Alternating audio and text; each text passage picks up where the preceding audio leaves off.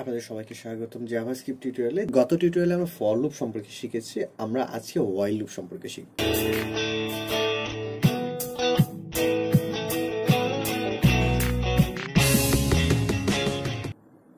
জাভাস্ক্রিপ্টে আরো এক ধরনের লুপ আছে, এই লুপকে বলে হোয়াইল লুপ। এখানে একটা কথা আমরা জেনে রাখি যে সাধারণত যেসব কাজে লুপের দরকার হয় তাদের প্রায় প্রত্যেকটি ক্ষেত্রে আপনি যে কোনো লুপ ব্যবহার করতে পারবেন।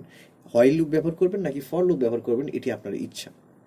আসুন আমরা হোয়াইল লুপটা শিখে নিই। ফর লুপের মতো আমরা হোয়াইল লুপ চালানোর আগে সিদ্ধান্ত নিই না যে হোয়াইল লুপটি কতবার চলবে, তাই হোয়াইল লুপকে ইনডেফিনিট লুপ বলা হয়। আসুন হোয়াইল লুপের স্ট্রাকচার দেখি। আমরা হোয়াইল লুপ তৈরি করার জন্য প্রথমে হোয়াইল নামের একটি কিওয়ার্ড লিখি এবং তারপর প্যারেনথেসিসের মধ্যে আমরা এই লুপটির কন্ডিশন লিখি এবং তারপর আমরা এখানে কার্লি ব্রেসিস বা সেকেন্ড ব্র্যাকেট দিই এবং তার মধ্যে আমরা যে কোডটি বারবার লুপের মধ্যে রান করাতে চাই সেই কোডটি লিখি।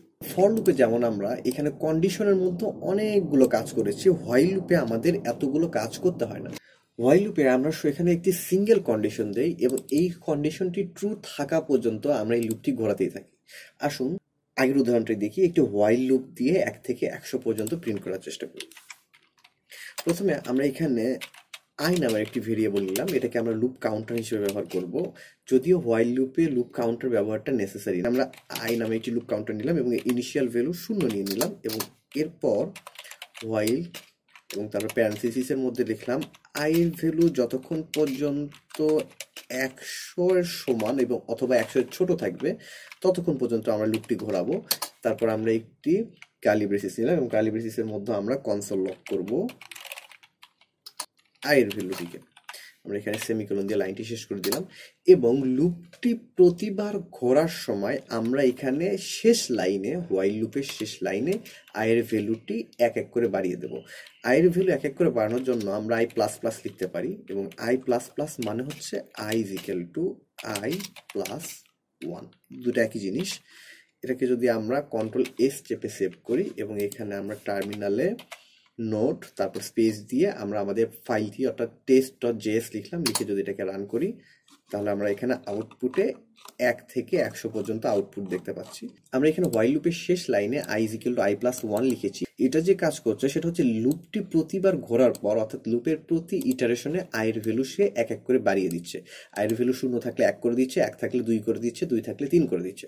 তো এখানে I is equal to I plus 1 কে আমরা বিভিন্নভাবে লিখতে পারি। আমরা যদি আই প্লাস ইকুয়াল টু 1 লিখি, এটা মানে হচ্ছে I is equal to I plus 1। তো আমরা যদি এটাকে রান করার চেষ্টা করি আমরা আউটপুটে একই রেজাল্ট দেখতে পাচ্ছি। আমরা লুপ কাউন্টার হিসেবে আই ভ্যারিয়েবলটিকে ব্যবহার করেছি এবং হোয়াইলের মধ্যে শর্ত দিয়েছি আয়ের ভ্যালু 100 এর বড় পেলেই লুপটি ভেঙে যাবে। আমরা যদি শেষের লাইনে এখানে আয়ের ভ্যালু এক এক করে না বাড়াই তাহলে হোয়াইল লুপের মধ্যকার শর্ত কখনোই ফলস হবে না, ফলে লুপটি অনন্তকাল ধরে চলতে থাকবে। এই ধরনের লুপকে বলা হয় ইনফিনিটি লুপ। আমরা যদি এখান থেকে আয়ের ভ্যালু না বাড়িয়ে কন্ট্রোল এস চেপে সেভ করি এবং এখানে যদি আমরা এটাকে টার্মিনাল থেকে রান করার চেষ্টা করি তাহলে আমরা দেখতে পাচ্ছি যে আয়ের ভ্যালু সে 0 প্রিন্ট করেছে এবং সে এটাকে প্রিন্ট করতেই আছে। এই ইনফিনিটি লুপ থেকে বের হওয়ার জন্য আমরা টার্মিনালে ক্লিক করে এখানে কন্ট্রোল সি চাপি, তাহলে আমাদের কোডটি এক্সিকিউশন বন্ধ হয়ে যাবে। আমরা এই ধরনের ভুল কখনোই করব না, সেটা হচ্ছে কোনো লুপ যেন কখনোই ইনফিনিটি লুপ না হয়। ইনফাইনাইট লুপ হওয়ার জন্য এখানে হোয়াইলের মধ্যে তার কন্ডিশন সবসময় ট্রু হতে হয়। এই কন্ডিশন যদি সব ক্ষেত্রে ট্রু হয় সেই ক্ষেত্রে কেবল এই লুপটি ইনফাইনাইট লুপ হবে। এখানে ট্রু এর ভ্যালু যা, 1 এর ভ্যালু তাই, আমরা আগের টিউটোরিয়ালে সেগুলো দেখে এসেছি। তো ধন্যবাদ টিউটোরিয়ালটি দেখার জন্য। পরের টিউটোরিয়ালে আমরা লুপের ব্রেক এবং কন্টিনিউ স্টেটমেন্ট সম্পর্কে শিখব।